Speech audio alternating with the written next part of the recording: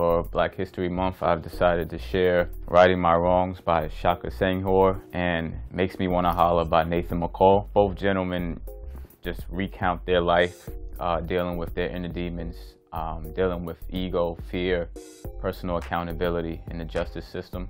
I really enjoyed how transparent and descriptive Nathan McCall was here. It's a very raw and graphic read.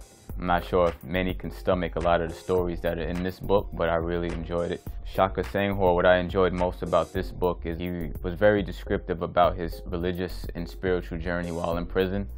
It was like a master class in regards to Muslim and his teachings of Islam, and he got very deep in terms of book recommendations, historic figures throughout history that shaped him in terms of his religious upbringing and how he got to a very grounded place in life upon leaving prison. If you're looking for 2 books for Black History Month, these are definitely worth the read. Hachette.